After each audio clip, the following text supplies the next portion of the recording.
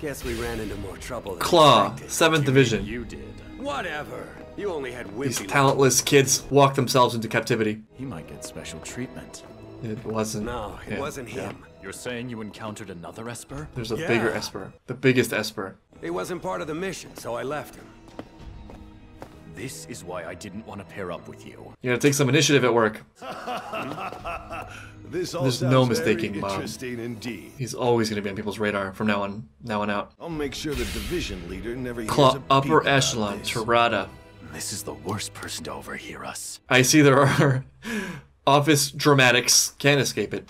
Even criminals. There's just no escaping office politics. It doesn't matter what job you do. It's one of those weird things about life. Like, you imagine things to be a certain way. Like, you imagine the things you don't like about, let's say, work are escapable. But you end up jumping from the fire pan to the fire, and you find that life is just life, and people are just people. That may sound really bleak and brutal, but I think the positivity in there is realizing that the circumstantial elements can make big differences, of course. And there are great jobs, but maybe there's something better to focus on, which is just like one's own outlook and how one feels about life and just being grateful, etc. Episode 9, Claw, 7th Division. Just like the name of the building.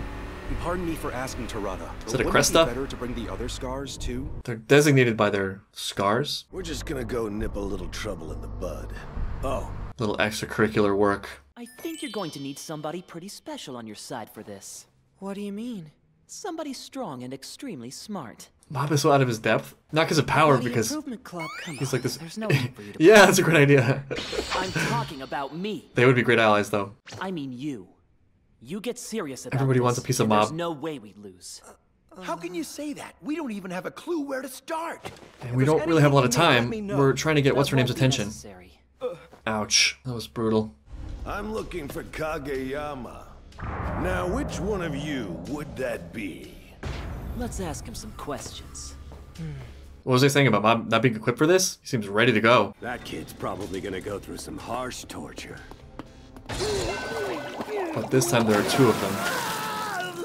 Yeah, here's that harsh torture for Mob. Why don't you just let him catch his breath and relax And only with a sip of Terror by wine? himself is doing Do it. you have any idea how cruel that suggestion is? You don't have to be nice to scum like these clowns.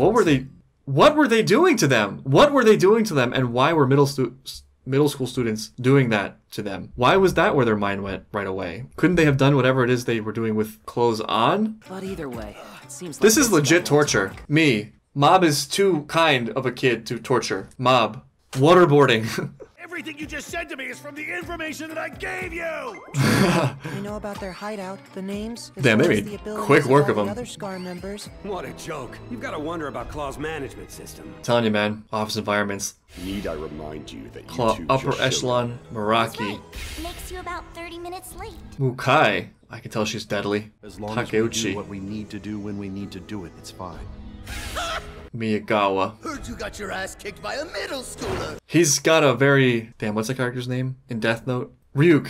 He's got a very Ryuk-like feel. I suggest you stop playing around with these macho a lot of them. games. Shut your mouth, Fugly! A lot of enemies for Mob to step over one by one. Hope you weren't waiting long. I just got a message from the boss. Ishiguro. Yeah, this is only the division. Interesting. But it seems doubtful he That work picked goes you, deep. considering how badly you messed up today. How disorganized your meetings are. Because of that, we'll steal all we can, stand at the top of the world, and lead humanity into its rightful and glorious future. What morons.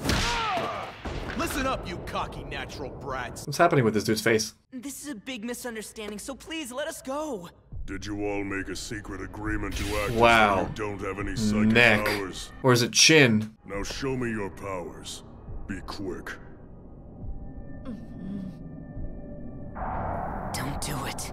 I mean, they do have powers. It's just that their powers are not that developed. Nobody holds out on me.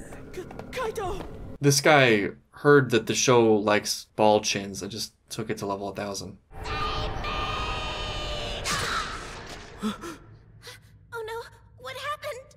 That didn't sound good. Oh, Kaito! What have they done to you? Don't they have a bond? Like a psychic bond? Can he sense something? Got super... Oh my god, I was not expecting that at all. These henchmen were just such lackeys. I was like, ugh, I let my guard down. I can't believe that just happened. That's like by far the most horrific thing that's happened in the show so far. These powers can't be coming from a child. My Cresta! Should we go after him? Nah, he's too pathetic to worry about. Considering how badly we beat him, I doubt he'll defy us again. It'd just be a waste of time. Ouch. Air whips! With a range of 60 meters, my powers will display Yeah, nothing their says true terror like potential air here whips. among the trees. Birds. Come to think of it, it's like My Hero Academia, in the sense that some of these powers in these shows are really cool, and then also they have air whips. Kageyama, are you all right? Yeah, Do you even need that to ask? startled me. Oh no, he's mildly inconveniencing them. My powers are pretty impressive, huh? No. I guess Mama's they're just so all relaxed, ways it's to like, use powers. he might as well just be in his living room. It means nothing to him. Become one with the tree. This battle will only last one night. Are we doing this? Are we actually doing this? Or are we gonna skip it again? Skip it again. Undefeated! Can't stop thinking about it. Blood everywhere. But on the real though, this is Ritsu's moment. If they're gonna torture me and brainwash me later, I'd rather risk my life trying to escape. Damn, that doesn't feel like a weak younger brother at all. Help us escape from this place. Have a heart, dude! Sure. No, I feel like he's the best one to understand right now. Yeah. Apparently, my younger brother's fine. Oh, what? We're telepaths. Right, they do have that connection. We can Okay. communicate with each other. That is a even huge if one relief. of us is far away. I was talking to him just now. Weird, they're making I think that guy like has hypnotic doppelgangers or powers something. that show us illusions. Or illusion. It's kind of cool. If he can make people see what he wants them to see, why does he allow them to see his giant ball chin? Well, before I tell you all of my plans, I just wanted to know. What are your names again? You never thought anything of them. Remember our names? What's wrong with you? He was preoccupied, I get it. He was in a place, and now there's a little bit more perspective given the danger. I'm gonna hear this twice and not remember I have some any of super it. strong telekinetic powers. I remember their powers though. This is Match Guy, Kaito's my little Twin brother guy. got taken away from us. right? Let's hurry up and rescue Kaito. I think I know their names now. And don't forget the Twin, trainers are right over Matches, Elvis, and Girl. Here goes any chance we had of leaving this place. Not necessarily. Get it together, Girl. Now, Hoshino! All right! Nice, they can combine their powers. Becoming greater than the sum of their parts. That's actually really cool. Well done, brats. What's They your made a lot next of noise, move? screaming. Huh? Can't wait to hear about it. If you think we're gonna hold back on you because you're kids, you're But he's the most mistaken. powerful out of them all I right don't now. think that. The three of you are incompetent, disposable lackeys. So why would I ever expect you to He's tasted have power. common sense? What was I saying about like just feeling it once and then being able to act as if? They can all just escape right now. At the very least. He might take a beating. Or he might kick their asses. And it's way more satisfying, having been bullied before. That's crazy. I already know his trajectory. This is what he needs, weirdly, this event. Just to give him perspective. He's going to prove to himself that he is everything he feared he wasn't. Even if it's just a tiny step. I feel like just having the momentum, just having a reversal, you know, having the first piece of evidence that, oh no, actually I am capable of that. I'm not totally worthless in this department. It is possible for me to get what I want, even if it takes more time than I would like it to, or than I thought it would. That is the first part of a potential cycle or feedback loop, where it just feels good to have a win. You experience so many losses in life or in a certain area, you start to think that that's just a quality that is embedded in your very being. It just takes one. You know, it just takes one success to sort of question that whole schema of belief, and then maybe it's possible to focus more on the doing of the thing, rather than being so wrapped up in the identity of yourself in the thing. Personally, I'm a firm believer in this idea that the perfect is the enemy of the good. I've watched a lot of perfectionists get in their own way of doing great things by never being satisfied with what they could do. And I've experienced delaying things I really wanted to do because I wasn't convinced I could do it adequately, without realizing that one of the criteria to doing things well or adequately is to start doing them and learn how to do them. It's funny because I was just talking to a friend of mine, and he had this idea I really like about something connected, where he said that he just thinks of himself as having a certain range of ability, and he's not going to surpass that ability, and he's probably not going to fall below that ability, and it's no use really to ruminate on what that level is. You just find areas of life where your range of ability is just good, you know, or solid or whatever, good enough, and then you sort of let go a little bit and just do it and sort of relinquish the control in that way. Ritsu is no mob, but he's no slouch. I mean, even without the psychic abilities, he's like a solid dude, and he'll get what he wants out of life. He's just been in his own way for so long. He's been living in the shadow of mob, but more importantly, mob as a symbol for his own projections of greatness that he feels he can't live up to. But putting that aside for a second and just being Ritsu, he'll perform really well and he'll crush it, and the better he does in these small areas, the more likely it is he'll find something grand for him to do, because he'll have stripped away some of the things holding him back. We needed to show them that we were limited in our powers. This is a blind spot for that security camera. Oh no. Let's have whoever's watching think we're being disciplined. It's really clever, but in a way it's also kind of dark and sad. You just sort of use them. At this point, we're gonna have to rely on your clairvoyance. My There you go. powers?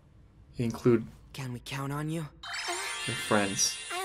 I'll give it my best. Oh, give me a break. Here we go. In the end, Mob will envy Ritsu for his ability to get dates. It's the air whips. I figured them out. Let's not sleep on Taro. He's pretty cool. And obviously very talented. But we can do better than air whips. All right, let's go. I have never been more faithful in the ability of middle school students to take down an evil organization. We should go this way. Let's move. I hope Mob acts as someone who ends up collaborating with Ritsu's newfound strength, as opposed to someone who, like, robs him of it. Leave all these lackey grunts to me, okay? Now, the first thing we should do is find out where they're holding your brother. Oh, okay. Sorry. He's so laid back. It's really starting to throw me off. Personality-wise, they're a really good duo. He said the basement. There we go. That wasn't so hard now, was it? Thank goodness. You fools. We can hear you over the radio. We got intruders. Go capture them. Hold up. Let's contact the Scars about this. You never know, they might be espers. They want Mob, anyway. These two just walk themselves right into where they're That means Tarada meant to got be his held ass anyway. kicked. There's something very Metal Gear Solid about this crew of villains. I sort of wish the leader had a British accent. Find the intruders, but you won't get away with losing to the same person twice. Yeah, I know. What does that mean? Well, I'm glad you're doing all right. I'll kill you this time for sure. He's in a worse position than he was before. It's just that he's angrier. You're gonna have to face me. Mob's already faced him, which means I feel like it's going to be even easier this time. Mob was sort of held back last time. I can't move a finger. You're either getting demoted or killed. I don't really know how this organization works, but it's not going to be good. Koyama's not responding. We're dealing with something powerful here. That's because he is dead. Pathetic. Let's go. He became one with the ceiling. These intruders, the true terror of Claw. I think it's time for you to learn the true terror of Mob. It's funny how dramatically the show shifted in a couple episodes. We went from like a boy trying to find his way in middle school and having crushes and joining athletic clubs to taking down a evil organization bent on global takeover and destruction. One thing I'll say about the show is that it's consistently very pleasant in its self-awareness and sort of humanity of its characters. Because the villains are part of this evil organization called Claw, but they end up just being like a bunch of squabbling office workers. Like, the show keeps its heart no matter what the circumstances, it seems. I felt that way about the guy who just became one with the ceiling from like the very first time he spoke. You know, he just seems like a dude sort of doing his job. It probably goes for all of them. I really wonder what's in store for the villainous crew, and if there's anyone who will actually give Mob a serious threat, if some of these characters will actually get real life, and when we can finally get back to middle school so that Mob can impress his crush and work on his biceps.